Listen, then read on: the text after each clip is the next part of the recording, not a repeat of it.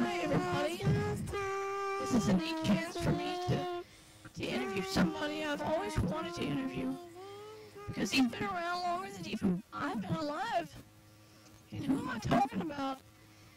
This is Alvin and the Chipmunks, the leader himself.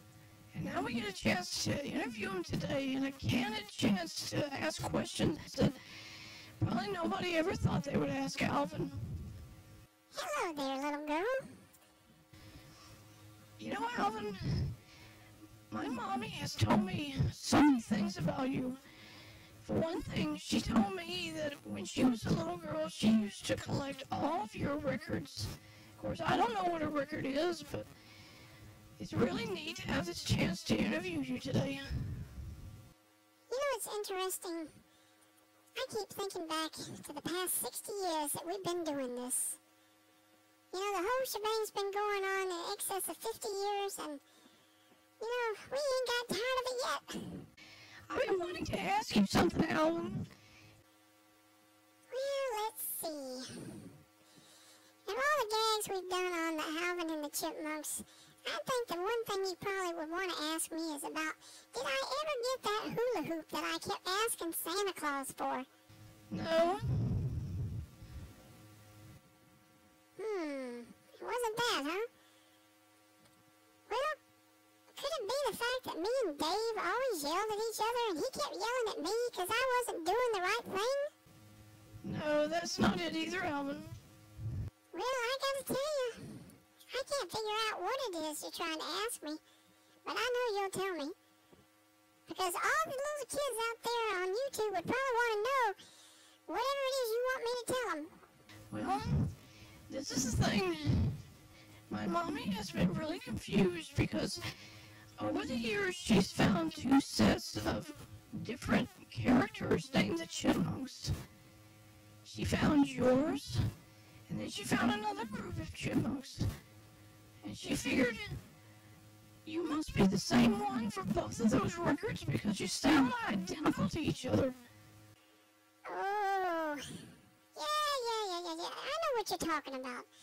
You're talking about those chipmunks that used to do records about the same time that me and Theodore and Simon were doing all those records on Liberty and EMI records back then in the 1960s and the 50s.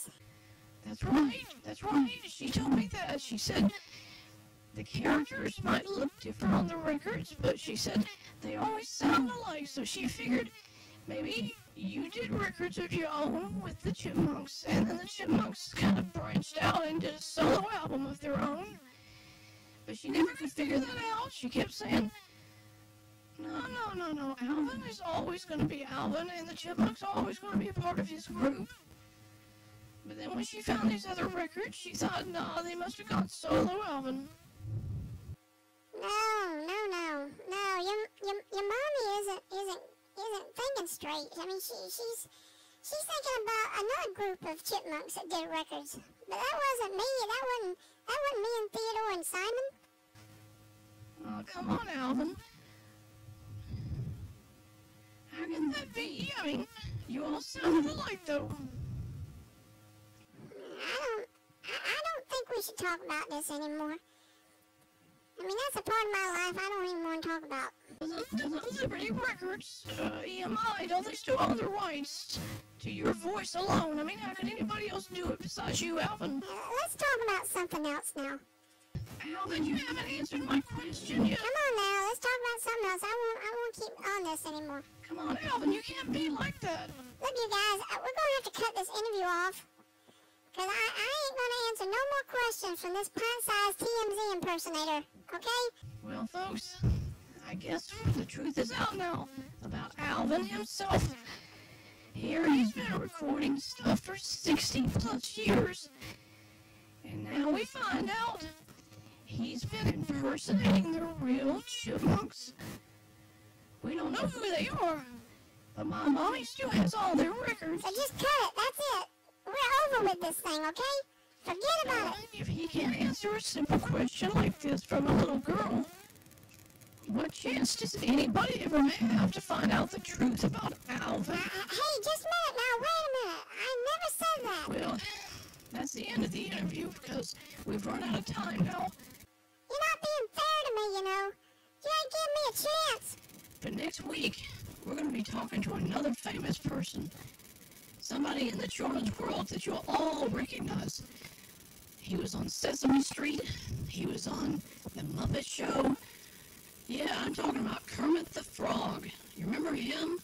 That little cute frog who always saves the day for Miss Piggy? Or maybe even he did different types of news flash reporting for the Sesame Street gang.